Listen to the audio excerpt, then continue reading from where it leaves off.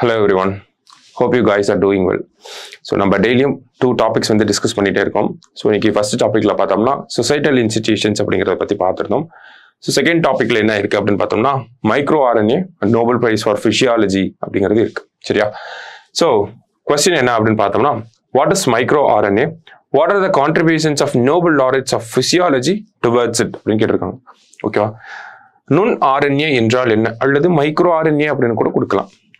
அதில் உடலியங்கியல் துறையில் நோபல் பரிசு பெற்றவர்களின் பங்களிப்பு என்ன, அதாவது பிசியாலஜி அப்படிங்கிறது நமக்கு மெடிசின் கூட கொடுக்கலாம். சரியா? So Nobel prize for medicine, மருத்துவத்திற்கான Nobel பரிசு, அதை பத்தியும் நம்ம இந்த இடத்துல அட்ரஸ் பண்ணணும். சரிங்களா?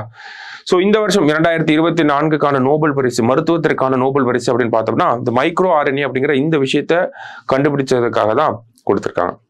ஓகேவா? ஸோ அப்போ கொஸ்டின்ல ஒரு இன்ட்ரடக்ஷனை கொடுக்கணும். மைக்ரோ ஆர்என்ஏ அப்படிங்கிறது கண்டுபிடிச்சதுக்காக தான் இந்த வருஷத்துக்கான நோபல் பிரைஸ் ஃபார் பிசியாலஜி அப்படிங்கிறது கொடுக்கப்பட்டிருக்கு அப்படிங்கிறத சொல்லிட்டு யார் வின்னர்ஸ் அப்படிங்கிறத கொடுக்குறோம்.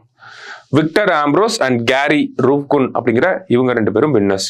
யார் அவார்ட் பண்றாங்க அப்படின்னா ஸ்வீடன்ல இருக்கக்கூடிய கரோலின்ஸ்கா இன்ஸ்டிடியூட், அவங்க தான் நோபல் பிரைஸ் ஃபார் மெடிசின் அப்படிங்கிறத கொடுக்குறாங்க. சரியா?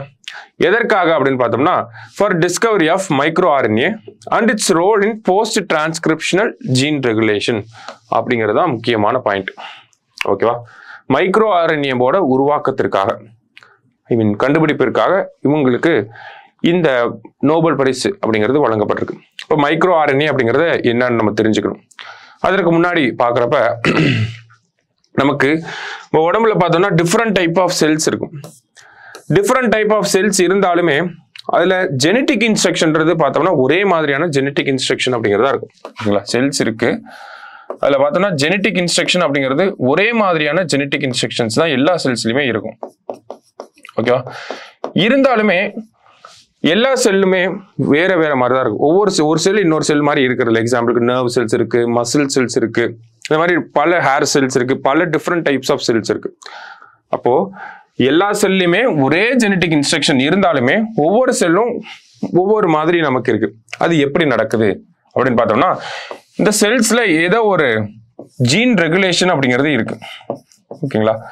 இந்த ஜீன் ரெகுலேஷன் இருக்கனாலதான் ஒவ்வொரு செல்லும் ஒவ்வொரு மாதிரி இருக்கு. ஓகேவா? நமக்கு செல்ஸ்ல ஜெனட்டிக் இன்ஸ்ட்ரக்ஷன் அப்படிங்கிறது இருக்கும். எல்லா செல்லையுமே இந்த ஜெனட்டிக் இன்ஸ்ட்ரக்ஷன் அப்படிங்கிறது இருக்கும். இருந்தாலும் ஒவ்வொரு செல்லும் ஒவ்வொரு டிஃப்ரெண்ட் டைப் ஆஃப் ஃபங்க்ஷனை பண்ணுது. எதனால அப்படின்னு பார்த்தோம்னா இந்த ஜீன் ரெகுலேஷன் அப்படிங்கிற இந்த ஒரு விஷயம் இருக்கனாலதான். ஓகேவா? அப்ப இந்த சயின்டிஸ்ட் என்ன பண்றாங்க அப்படின்னா எப்படி இந்த ஜீன் ரெகுலேட் ஆகுது அப்படிங்கிறத கண்டுபிடிக்கணும்னு நினைக்கிறாங்க.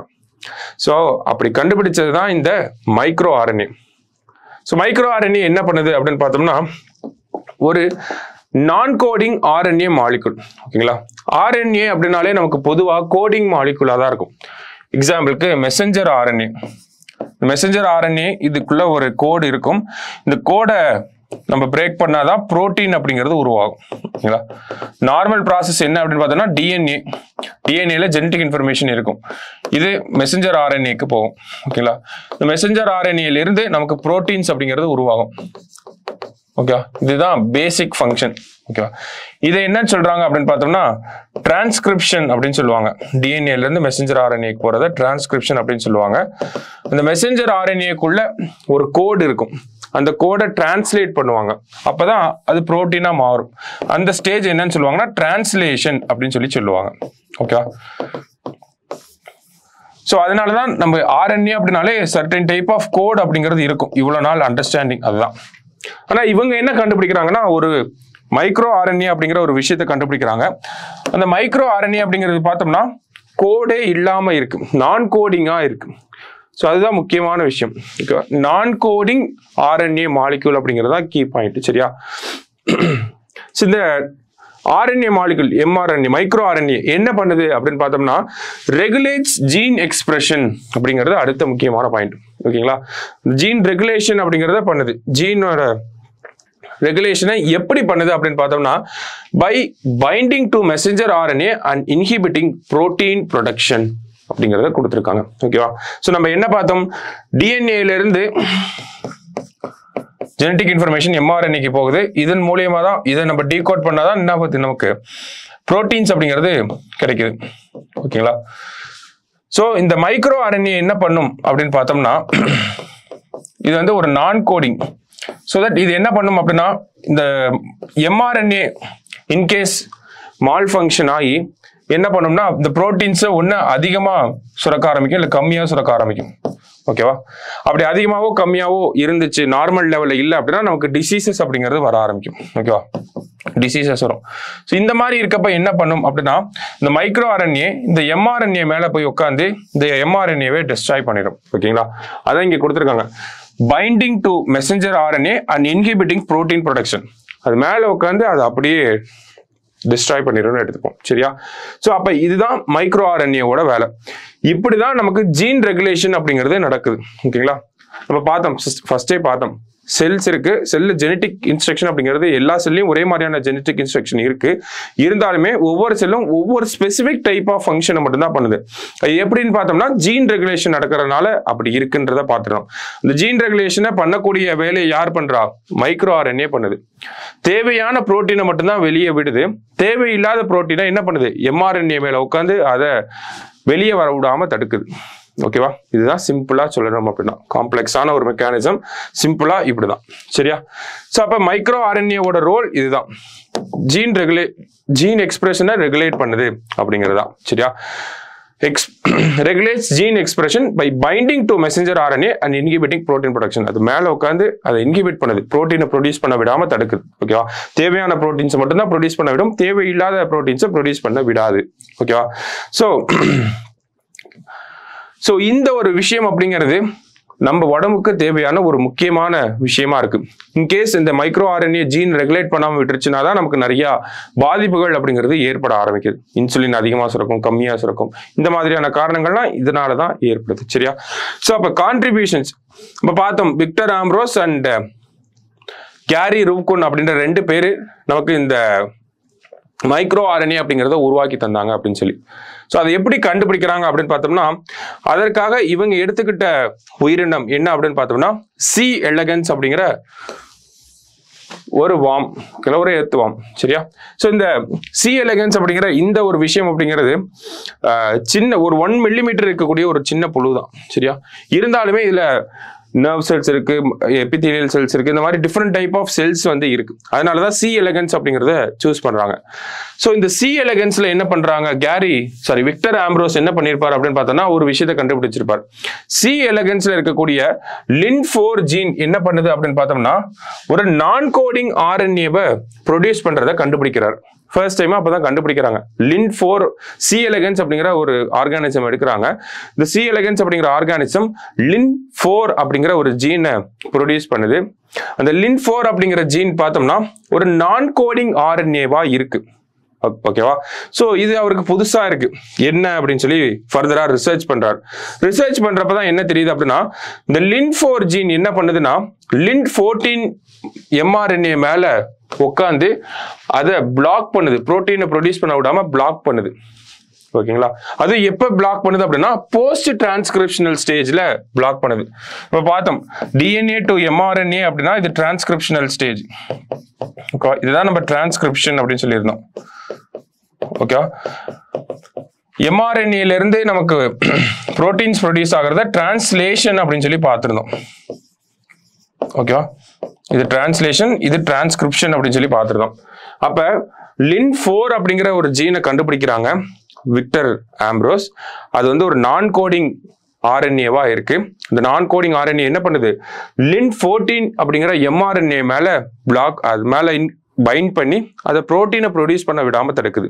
இதெல்லாம் எங்க நடக்குது அப்படின்னு பார்த்தோம்னா, போஸ்ட் டிரான்ஸ்கிரிப்ஷனல் ரெகுலேஷன்ல நடக்குது. போஸ்ட் டிரான்ஸ்கிரிப்ஷனா இதுதான் டிரான்ஸ்கிரிப்ஷன். இதுக்கு அப்புறமா இருக்கக்கூடிய ஸ்டேஜ்ல நடக்கிறதுனால அதை போஸ்ட் டிரான்ஸ்கிரிப்ஷனல் ஸ்டேஜ் அப்படின்னு சொல்லி சொல்றாங்க. சரியா? அப்ப இதனாலதான் நமக்கு LIN14 mRNA-னால புரோட்டீன் ப்ரொடியூஸ் பண்ண முடியாம போகுது.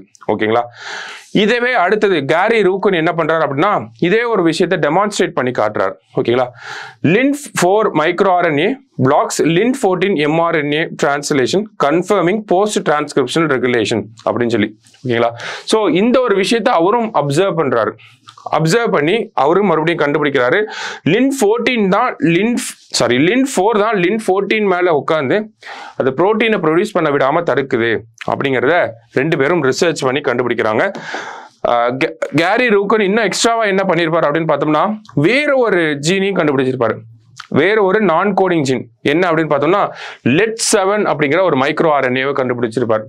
இந்த LET7 அப்படிங்கிற மைக்ரோ ஆர்என்ஏ பார்த்தோம்னா அனிமல் கிங்டம்ல இருக்கக்கூடிய முக்காவாசி அனிமல்ஸ்ல இந்த LET7 அப்படிங்கிற மைக்ரோ ஆர்என்ஏவை நம்மளால பார்க்க முடியும். சரிங்களா?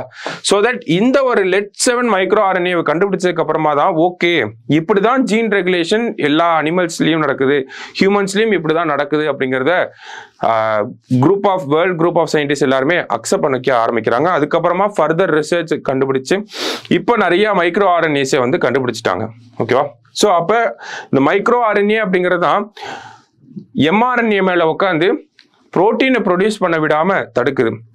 எந்த புரோட்டீன் தேவையோ அந்த புரோட்டீனை மட்டும்தான் ப்ரொடியூஸ் பண்ண விடுது. இப்போ ஜீன் ரெகுலேஷனை மைக்ரோ ஆர்என்ஏ தான் பண்ணுது. இதனால தான் இந்த வருஷத்துக்கான நோபல் பிரைஸ் அப்படிங்கிறது இவங்களுக்கு வழங்கப்பட்டிருக்கு. ஓகேங்களா? ஸோ அப்போ நமக்கு தேவையான அளவில் மைக்ரோ ஆர்என்ஏவை டிசைன் பண்ணி நம்ம அதுக்கேற்ற மாதிரி புரோட்டீனை ரெகுலேட் பண்ணிக்கலாம். ஓகேங்களா? ஜீனை ரெகுலேட் பண்ணிக்கலாம். ஸோ இவங்களோட அப்ளிகேஷன்ஸ் அப்படிங்கிறத பார்த்தோம்னா ஜீன் ரெகுலேஷன்ல இருக்கு. நம்ம பார்த்தோம் ஜீன் ரெகுலேஷனை எப்படி மைக்ரோ ஆர்என்ஏ பண்ணுதுன்னு சொல்லி. ஸோ அந்த ஜீன் ரெகுலேஷன்ல நமக்கு வந்து அப்ளிகேஷன்ஸ் அப்படிங்கிறத பார்க்க முடியுது. அடுத்ததாக பார்த்தோம்னா டிசீஸ் ரிசர்ச்ல இதனுடைய அப்ளிகேஷன் அப்படிங்கிறது இருக்கும். வேற என்ன அப்படின்னு பார்த்தோம்னா டைசர் 1 சிண்ட்ரோம் அப்படின்னு கொடுத்துருக்காங்க. ஓகேவா? இது டைப் ஆஃப் கேன்சர். ஓகேவா? ஸோ இதனுடைய ட்ரீட்மெண்ட்லேயும் வந்து நமக்கு யூஸ் ஆகும். அதே மாதிரி நிறைய ட்ரீட்மெண்ட் பொட்டன்ஷியலும் இதுக்கு இருக்கு அப்படிங்கிறத நமக்கு கொடுத்துருக்காங்க. ஓகேவா? ஸோ மைக்ரோ ஆர்என்ஏனா என்ன, அடுத்தது இந்த நோபல் லாரன்ஸ் என்ன கண்டுபிடிச்சாங்க அப்படிங்கிறதா நமக்கு கொஸ்டின். கான்ட்ரிபியூஷன்ஸ் ஆஃப் கேரி ரூக்கன், அடுத்ததா விக்டர் ஆம்ப்ரோஸ். ஸோ இந்த ஒரு விஷயத்த நீங்க படிச்சு பார்த்தீங்கனாலே உங்களுக்கு ஈஸியா புரிஞ்சிடும், எளிமையா தான் இருக்கும். ஓகேவா? சின்ன கான்செப்ட் தான். ஓகேவா? அதை நீங்க கிராஸ் பண்ணிட்டீங்கன்னா போதும், ஈஸியா இந்த கொஸ்டின் கேட்டால் அட்டன் பண்ணிடலாம். ஸோ பயோடெக்னாலஜி அந்த குரூப் ஆஃப் சயின்சஸ்ல பாக்குறப்ப இது கொஞ்சம் முக்கியமாக தான் இருக்கு. ஓகேவா? ஸோ நமக்கு சிம்பிளா பார்த்தோம்னா மைக்ரோ ஆர்என்ஏ அப்படிங்கிற ஒரு விஷயம், இந்த மைக்ரோ ஆர்என்ஏ என்ன பண்ணுதுன்னா எம்ஆர்என்ஏவை புரோட்டீனை ப்ரொடியூஸ் பண்ண விடாம தடுக்குது. ஓகேங்களா? இதனாலதான் நம்ம செல்ஸ்ல தேவையான ஃபங்க்ஷன்ஸ், தேவையான ப்ரோட்டீன்ஸ் மட்டும் ப்ரொடியூஸ் ஆகுது. ஓகேவா? இதனாலதான் ஜீன் ரெகுலேஷன் அப்படிங்கிறது நடக்குது. ஸோ அதை புரிஞ்சுக்கிட்டீங்கனாலே இந்த கொஸ்டின் ஒரு தடவை படிச்சு பார்த்தீங்கன்னா உங்களுக்கு ஈஸியா புரிஞ்சிடும். சரியா? ஸோ கொஞ்சம் காம்ப்ளெக்ஸாக தான் இருக்கும், but still try to understand. சரியா? நாளைக்கு இன்னும் 2 கொஸ்டின்ஸ்ல மீட் பண்ணலாம். தேங்க்யூ.